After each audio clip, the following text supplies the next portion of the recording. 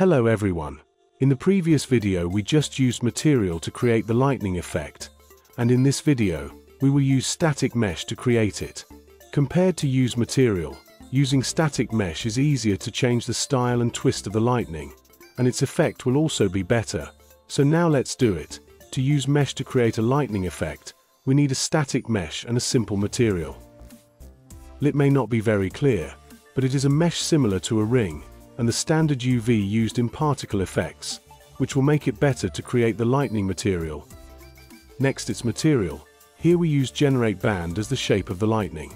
Of course, we can also use any texture, such as some real lightning texture, which will make the effect better. Set its width and some basic settings. It defaults to the band in the U direction, and we need the band in the V direction, so swizzle its UV. Then there is a dynamic material parameter, which are the texture dynamic offsets added when we use the texture. Finally connect it to the HDR to make emissive color. Then take a look at its opacity. We use the gradient mask made by UV. Use text scored and dynamic material parameter here to control the translation of the lightning. For example, if we want the lightning to pass from top to bottom, we can set the white from 1 to -1. OK, keep it to default, then connect it to the alpha channel in the particle color to make the opacity. Finally, there is the world position offset. We use a normal texture to control the direction of the world position offset. Of course, this texture is also set according to our needs. We can use different textures to make the world position offset stronger or more frequent. Set the random offset and panner according to the texture. Then multiply the edge mask. Finally, we need a transform vector. Convert it from local space to world space so that when we rotate these meshes, its world position offset will be correctly. Now multiply it by WPO in dynamic material parameter, and add spline thicken increases the width of the mesh. We can just connect the two together. This material function is often used when making some strips.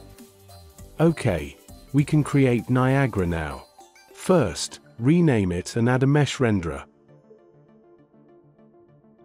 Find the static mesh spline and set the life cycle to self. Then add a spawn rate. Set it to 10. OK, now we can see these meshes. Next, we need to set the lifetime in the particle spawn. Since it simulates lightning, its lifetime should be slightly shorter, 0.2 to 0.3. Use a random color and hue shift of 0 to 1. We can also use a user parameter as the base color, such as blue. Then add an initial mesh orientation. Set the Z-axis to 0 to 1. The mesh has a random initial rotation on the Z-axis. Oh, and we also need to set the scale mesh. Select random non-uniform.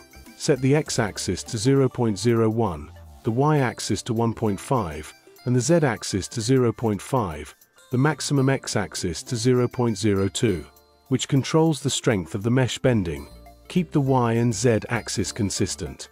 OK, then add a dynamic material parameter. This is the most important part. Set the world position offset to 200. Yes, we can see the twist effect similar to lightning. Then set the spline thicken to 100. When we use the texture, we can set the random offset to 0 to 1. Finally, the wipe, from 1 to -1. And we can add scale color. Set the color and alpha of the mesh as well. OK, that's it.